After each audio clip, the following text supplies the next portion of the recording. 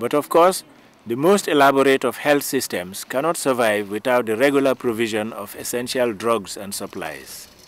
The Gambia's pharmacy services have been keeping pace with the overall rapid development of the health sector. About 4 years ago or 3 years ago, we got 2 new stores constructed.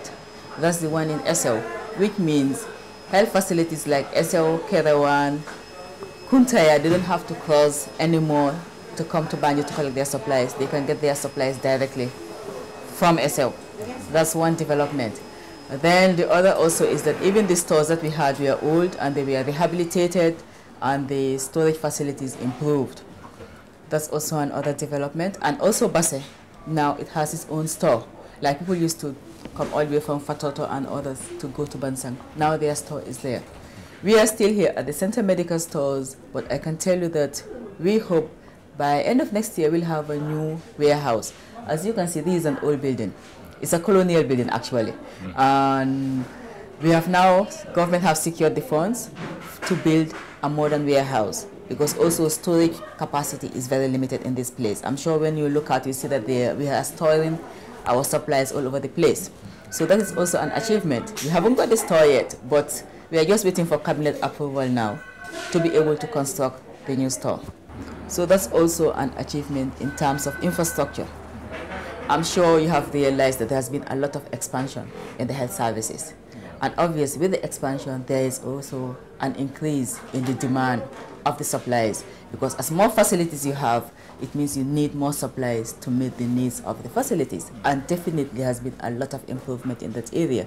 If you look at the drug supply, the per capita that is spent has increased. Obviously we will still experience some problems with shortages and so on because the population is expanding, the demand is increasing, and also the more qualified people you have in the facilities, it means the more the demand increases. Because if you have there a doctor, obviously it means that you will have to use all the drugs that we use in a hospital, and that is what is happening. Most of the drugs that, if you have come here about 8 years ago, before we got the Cuban doctors, for example, that we would never find in a small health center. Now, if you go to a small clinic, you'll find them there because there is a doctor who can use them. So obviously that has also improved, and definitely we have seen an increase in the budget to meet the needs of the health facility. So that's also another improvement. And then also for manpower, there is also some improvement. Yeah, because there are not many pharmacists in the country, and we have got a lot of pharmacists trained in these recent years through WHO fellowship and so on, but through government endeavors and also the project funds and so on. Likewise, we are also training more pharmacy assistants and so on, because apart from just buying the drugs and supplying it, we are also responsible in training our staff who will be capable of actually supplying the drugs, dispensing to patients and so on. Okay, the National AIDS Control Program tells me that you are probably just about to begin the use of antiretroviral drugs in the Gambia. Yeah. Okay, could you tell us what kinds of preparations you have made to arrive at this stage, and how soon will you begin the dispensing of such drugs? We have done a lot of work in that area. I'm sure you were aware of the ARI, the Accelerated Resource Implementation, which meant that within 90 days, we started developing the whole system as to getting the drugs into place. And one of the issues is that for the ARV drugs, they are different from the treatment of malaria. For example, if you start a patient on ARV drugs, it's a lifetime treatment. It's not a one-week treatment, it's not a one-year treatment, which means that you have to make sure that you have the supplies you need throughout, and you also have to get the infrastructure in place because you have to do some tests and so on. And also, I'm sure you would all agree that ARV drugs is a new field for all of us. When I was being trained as a pharmacist, there was nothing like HIV/AIDS at that time to be able to know much about ARV drugs. It was just coming out at that time, it was being diagnosed and so on, and there were practically no treatment. So all of us, doctors, pharmacists, nurses, we have to go back to learn about the ARVs, and that also was part of the process of preparing for the ARV, and that we have done. We have trained the first batch in the Gambia. It was 2 weeks at Kairaba, an intensive course on the use of ARVs. We are setting up the lab for the treatment of ARV because you need special equipment for that, not the routine test that you are doing at this point in time. And also we have placed the orders and the drugs have arrived. So we are just finalizing the distribution system, getting the patients, because also one important thing is that it's not every patient who is HIV positive is eligible for treatment. There are certain criteria defined by WHO. So we are now in the process of selecting those patients who are eligible for treatment. So hopefully, because I'm not the only one doing it, there is a teamwork. We have people from the private sector, from NGOs, from the government sector. We are all working together as a team to get this off the ground. And hopefully, by August, we should have our first patients to be on ARV in this country, which is a major achievement, I can tell you. Yeah. One main issue is that the supply of drugs is one of the key activities in any health service delivery system. No matter how good your hospitals are, no matter how well trained your staff are, without the drugs, you cannot go far. So obviously we are aware of our roles and our responsibilities. And in that, we are always working towards how to improve things. And one of the main concerns right now is our storage facility.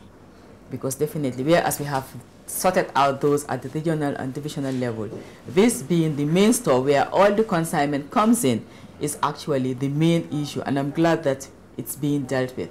Because if you come here and find us trying to unload 4 40-foot containers, at one time we received 9 40-foot containers as one shipment, it's really a crisis.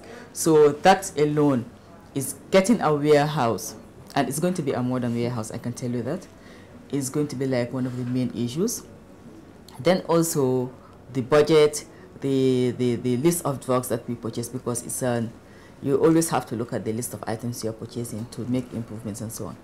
So our role will always be an important and key role, and the government is aware of that, and we are always in dialogue as to how to get things improved. But just as drugs are vital to the successful running of an effective healthcare system, so also is a reliable fleet of vehicles to transport supplies and move patients between facilities. An innovative partnership arrangement between the Department of State for Health and Social Welfare and a non-governmental organization known as Riders for Health appears to be paying rich dividends. There was an MOU, it was approved by Cabinet in 2001, and then we had a contract signed with government in 2002, mandating us to manage their transports. So as of now, government health services subvent to us resources annually, and we also add our own little resources from our fundraising to help manage transports to run healthcare services in the country. Transport in the health sector is crucial. It could mean life or death. We took up transport, we took up an ambulance straight away. A patient on board being taken to the nearest health center or hospital. That patient can lose his life or her life if that transport breaks down or fails to reach the site or where it should go to in time. So our role is to ensure that transport works. When it's required, and if it's required, it is there to serve the patient and the community. So we maximize government little resources with our additional input for the community to benefit. We ensure that those transports with patients, with nurses, go on their outreach, go on the referral, and don't break down. And that's what we do. So we stock fuel, we stock parts, we employ technicians, we employ drivers to ensure. We also put in place systems to ensure the smooth, efficient operation of vehicles for health service delivery. If you ask the health service personnel, since we came on board 2 years ago, there has never ever been fuel shortage in the health sector, even in the face of national shortages. So fuel can be short in the country, but health has fuel for their vehicles to move around. So we ensure we stock fuel. We have 5 fuel depots in Kanifing, in Farafenye, in Mansakonko, in Bansang, and in Basse. And those 5 fuel depots, we ensure they are constantly stocked with fuel. So that even if the country runs out of fuel, we can assure health that they have fuel to do their services. The transport pillar is very important, and that is why the Department of State for Health and Social Welfare signed a memorandum of understanding with an NGO called Riders for Health. And Riders for Health will be responsible for managing all health sector transport, providing fuel and maintenance. Before, they used to call it transport unit. And you all know what happened in transport units prior to 1994, whereby vehicles are taken, it will take a long time for them to be maintained, and sometimes spare parts disappear. So it has been found not to be efficient. And that's why some of these skill shortage areas, government tend to hive off some of these activities in the form of NGOs to run transport on behalf of the health sector. And to be very honest with you, Riders for Health, despite some of the constraints and the challenges they have faced, they have done significantly well in trying to improve transport resource management in the health sector. If you look at the recent ambulances donated to the health sector by His Excellency the President, Riders for Health is running those ambulances on a zero breakdown maintenance. And not only that, but Riders for Health will also provide fuel. Fuel supply is more centralized now at Riders for Health, properly controlled. So at least at any given time, essential services do not suffer. Like referrals, they don't suffer. Those are essential services that fuel is provided for. And as a result, Riders for Health manages the fuel supply of the DOS fleet of vehicles and undertakes routine maintenance of the Department of State for Health vehicles, without which, certainly, if you have a lot of breakdown and if the fuel supply is not controlled, then that can affect essential services like referrals. So in essence, Riders for Health is a very important partner in development. And recently we had a meeting with Riders for Health. They are the providers of transport, and we are the recipients. So we had a meeting in the Department of State for Health and Social Welfare where the providers and recipients came together so that we can review the memorandum of understanding with Riders for Health. And through that consultation and dialogue, we have also come with a way forward. This time we call it efficient transport management in the health sector. In other words, the emphasis, if we are really keen on the health sector reform changing for good, we also have to look at some certain efficiency measures that are designed to improve service delivery. And here the focus would be on essential services. Transport are meant for service delivery, and the target would be for service delivery. Yes, we understand also that transport could be crucial for staff and so on, but it can be controlled and managed in such a way that services don't suffer. And that is the fundamental focus of healthcare reform changing for good. And we are working closely with Riders for Health in that regard. They are also going to look at and cost the entire transportation of the health service. We need to know that. We need to know the cost of transport in the entire health sector. They have the data. They will do all this costing for us. And that is also going to be incorporated into our strategic planning. And at the end of the day, you will be able to see how much you are spending on transport, how much you are spending on fuel, so that at least when you come to introduce efficiency measures, you will know which direction to take. And if you have an entire costing of the transport system, you can be able to work out replacement for all the transport. And I think that's very important.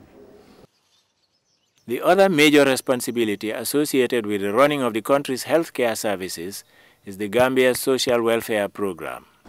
The work of the Department of Social Welfare is the Gambia government department responsible for vulnerable members of our society, and we provide welfare services to needy families, children, the disabled, as well as the elderly within our society. Within the child care unit, we provide child protection services for children in difficult circumstances. We also provide services for adoption as well as minors traveling overseas. We also provide educational sponsorship for orphans and children from needy families. At the moment, we're sponsoring over 1,000 children. However, from '94 to date, we have over 7,000 children that have been sponsored countrywide, and most of them are in various walks of life, from the public to private sector. We also presently having a child center where we provide services to 50 needy children. These children were spending most of their times in the street and either assisting destitute parents in begging or out in the street walking, and we were able to bring them into the center through the Gambia government Standard Chartered Bank collaboration, and now we provide them with 3 basic meals. We've integrated them as well in the normal school system, and they spend most of their time in the center before going to school to have their meals. Also, we're assisted with remedial classes. We're able to provide their parents and carers with skills training in soap making and tie and dye for income generation as well as for family care and support. This is within the child care unit. We also, through collaboration with other NGOs, set up the Child Protection Alliance, which is it serves as an advocacy body for child rights promotion and protection. Within the adult care unit also, we have poverty relief programs for destitute families, of which we assist over 890 destitute families monthly with assistance from the relief assistance board for emergency relief in terms of cash as well as clothing. With regards to disability, you've just visited the workshop. We have 5,000 clients that we assist in provision of wheelchairs as well as orthopedic aids and also other technical aids. And this is done by Gambia government free of cost. We repair wheelchairs, supply wheelchairs to disabled. We also prepare artificial limbs. These usually cost us quite a substantial sum of money, but because of commitments that government have with regards to the welfare of the disabled, it is done free of cost. And quite a lot of amputees we are witnessing at the moment. We have about 3,000 clients who are all amputees, and they are provided with artificial limbs by the department, as you visited in the workshop. In their task of providing health services to the people of the Gambia, the government and the Department of State for Health and Social Welfare continue to count on the support of the country's development partners. In the health sector, certainly we are privileged to work with very benevolent and generous partners. And one of them is the World Health Organization, WHO. WHO has been very instrumental and supportive to the health sector in providing training to a lot of health sector staff. And in our country program with WHO, they also provide funding for the implementation of certain programs, like the malaria program, the integrated management of childhood illnesses, IMCI, reproductive health, and in many, many areas where WHO provide funding through our country program to help implement some of the basic activities.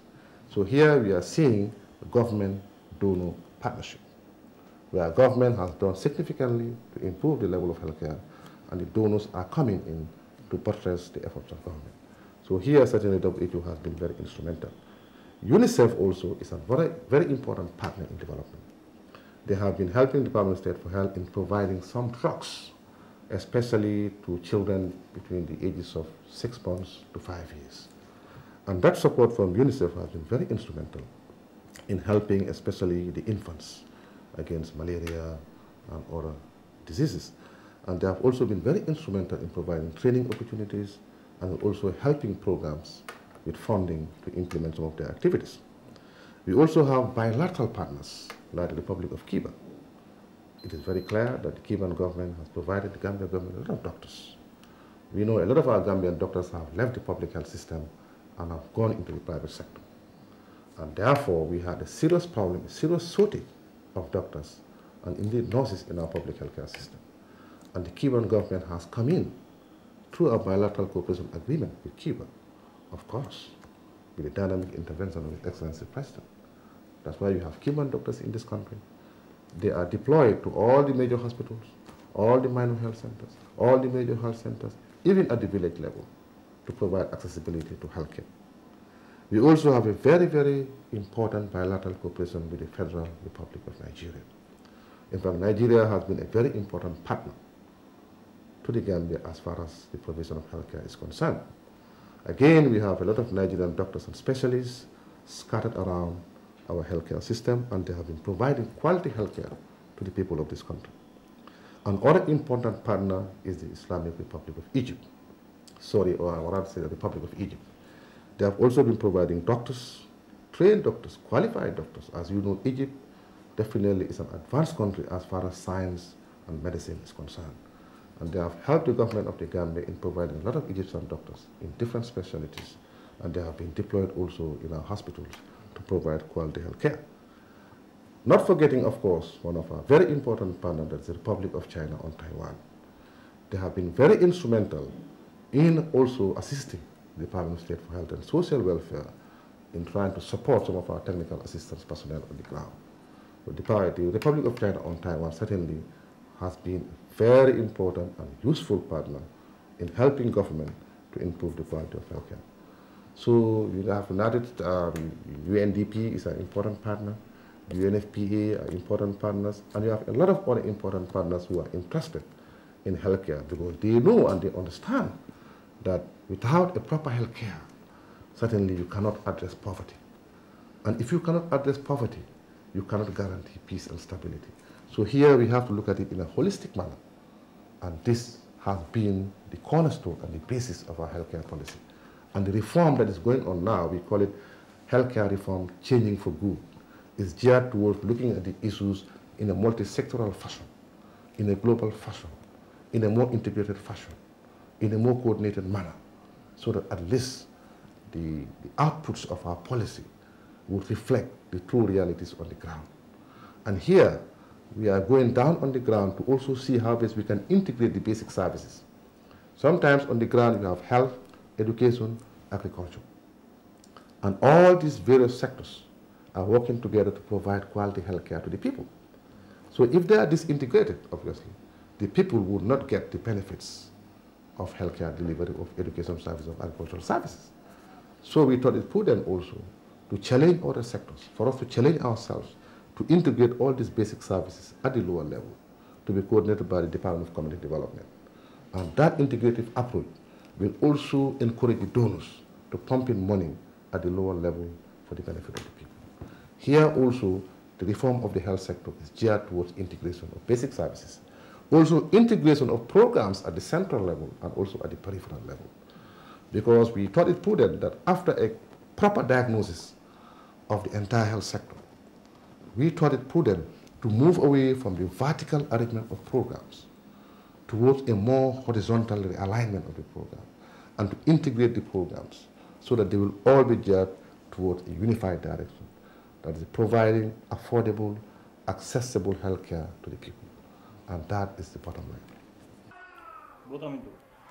And so, with a 70% increase in the number of medical doctors in the public health sector, and with the Gambia counting 0.2 physicians for every 1,000 persons, a ratio higher than the sub-Saharan regional average of 0.1 physicians for the same number of persons, it is time to ask about the formula that has led to these stunning successes. The health sector is a national priority to government.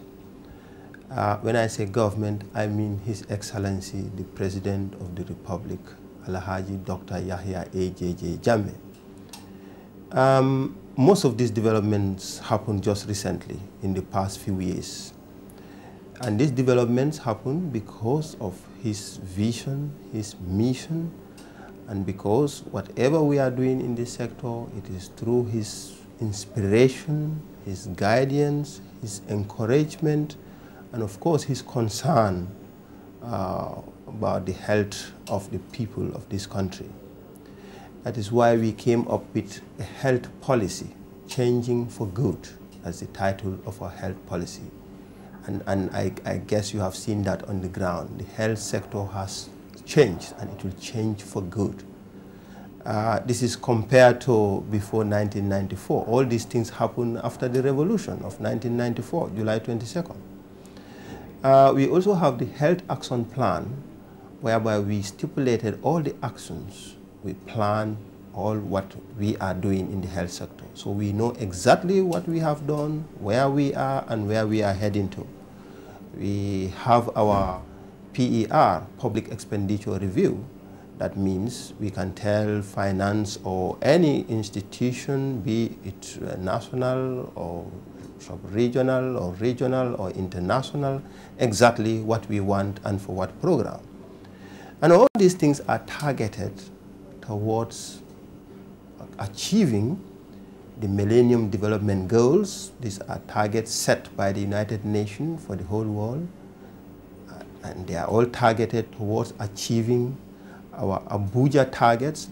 These are health targets set by the African heads of states during their summit in Abuja, Nigeria.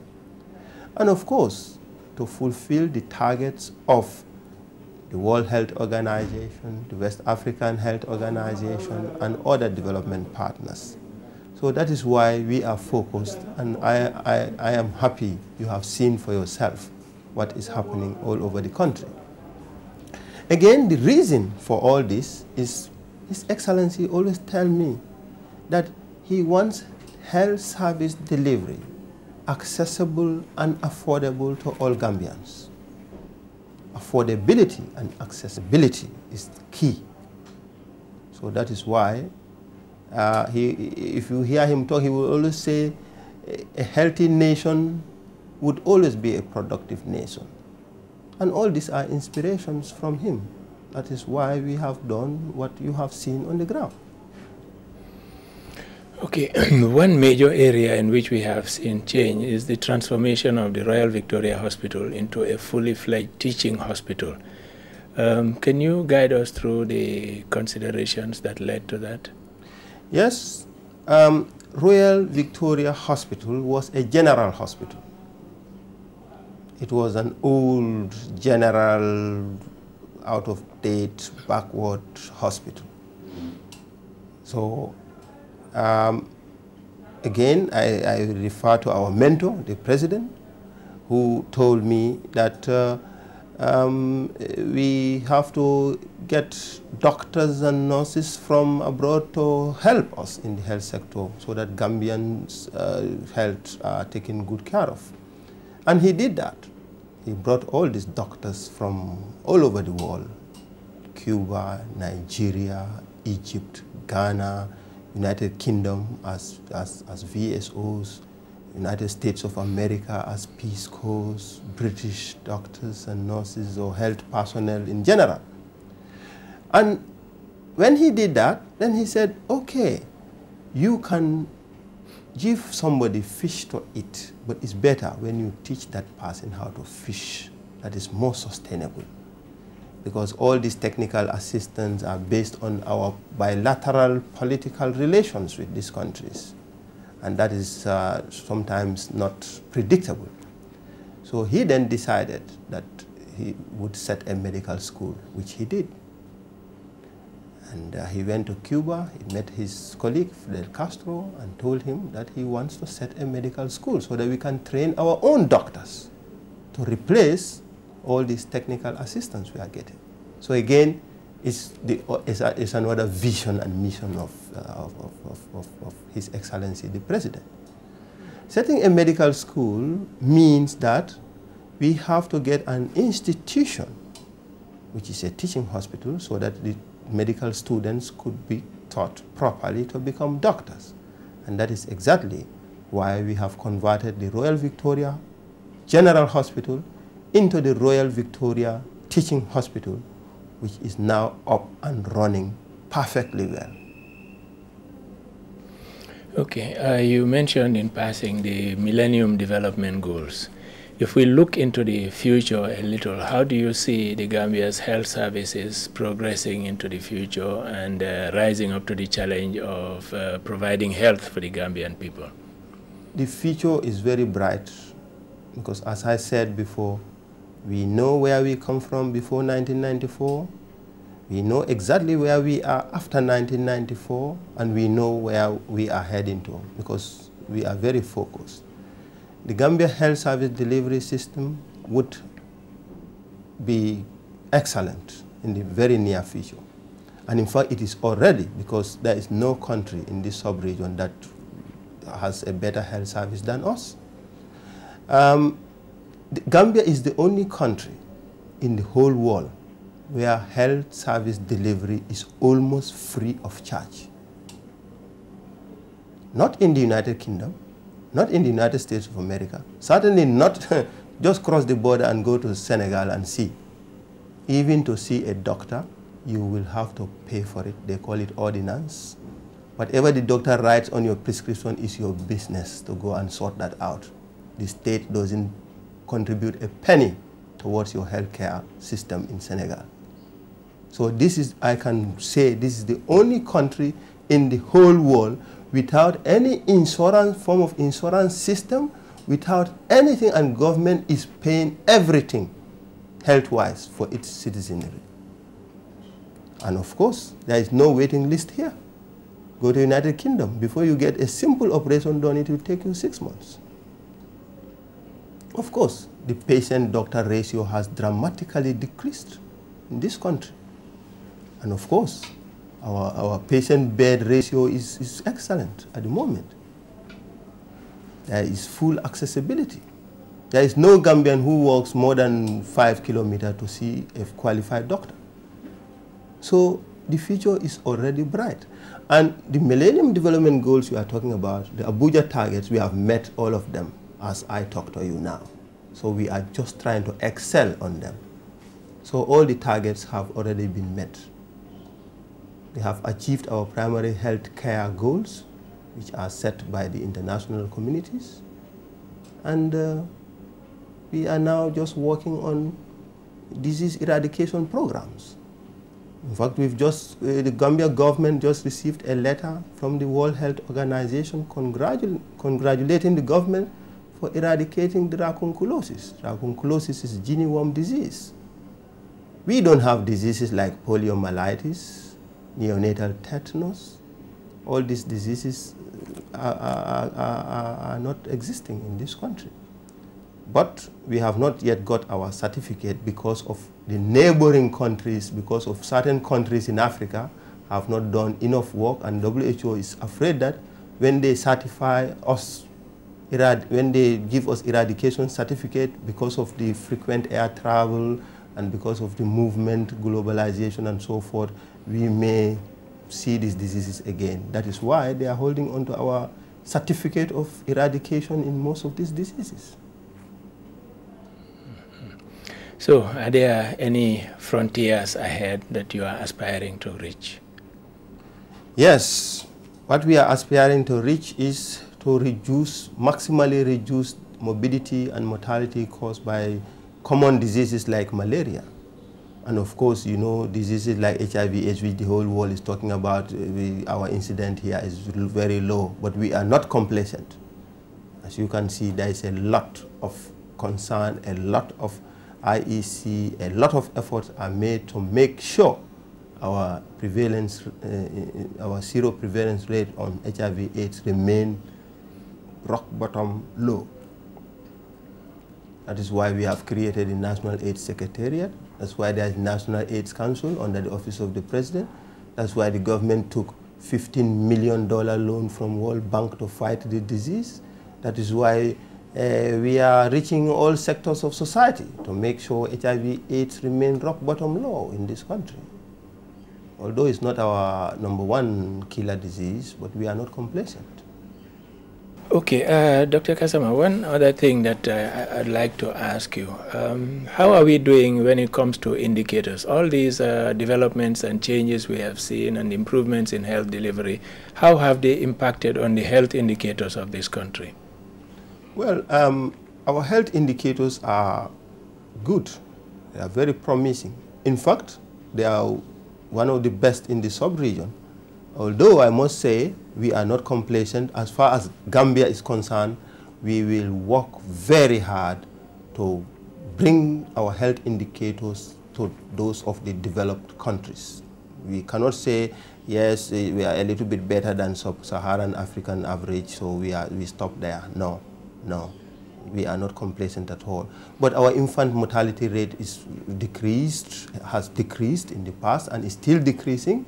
Our maternal mortality rates are really on the decline, and our life expectancies are improving. I must say they are okay, but I am absolutely not complacent. unless we say we are now at par with the developed world indicators, then we can say yes, we can relax. But in fact, some of our indicators in some of our units, like the eye unit indicators, are now comparable to developed world indicators already. But we want all others, like maternal mortality, infant mortality, life expectancy, to be similar to any developed world indicators. And we will get there very soon.